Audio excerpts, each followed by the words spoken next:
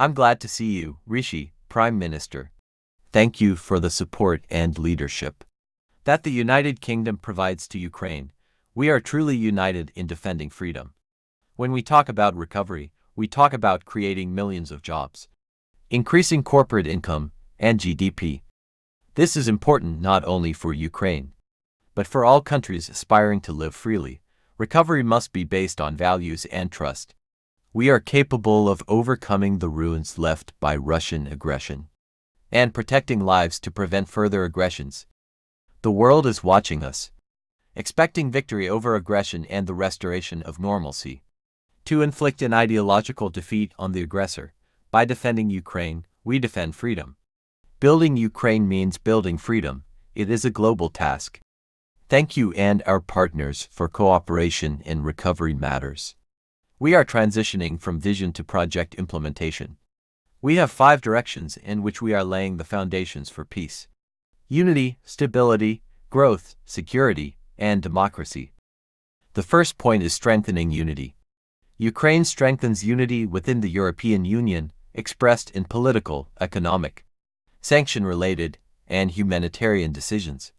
We activate the moral strength of NATO and recognize the value space of the EU. By developing bilateral alliances with democratic world leaders, we ensure the freedom upon which our people rely. Secondly, we enhance stability. We strengthen stability through agricultural production. 600 million consumers in the world depend on us. The Russian blockade highlighted the importance of our grain. We are resuming food exports. It is stability for many countries. Energy is also essential. Russian aggression has demonstrated the need for a green transformation. Attacks on our energy facilities show the need to move away from fossil fuels. We are becoming a key supplier of green energy. Our potential is for $100 billion. Building capacities in Ukraine safeguards the world from chaos. The third point is fostering growth. Ukraine has great potential for economic growth. Russian aggression destroys infrastructure and lives in the country.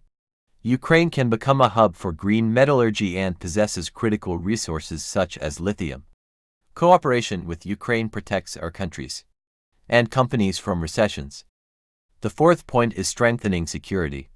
The war shows the need for effective defense against aggression in the modern world. Weapons, infrastructure, production, and technology play an important role. Combat drones, artillery, air defense, shelters, and cyberspace are needed. Ukraine is building security together with partners to convince the world of the invincibility of democracy.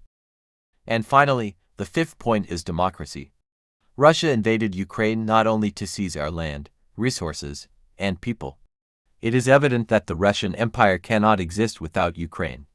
The masters of Russia fear our democracy. Why? Because democracy leads to the rule of law, the fight against corruption, and the recognition of the value of every individual. Democracy is part of the Ukrainian character. The more democracy we have, the stronger it is in our region. Ukraine's transparency makes any corrupt model in Russia disgraceful. Even full-scale Russian aggression has not stopped our internal reforms. We will show the world how a state can function effectively without contact between officials and citizens. Government services can be transferred online. We export our experience of digitalization to other countries.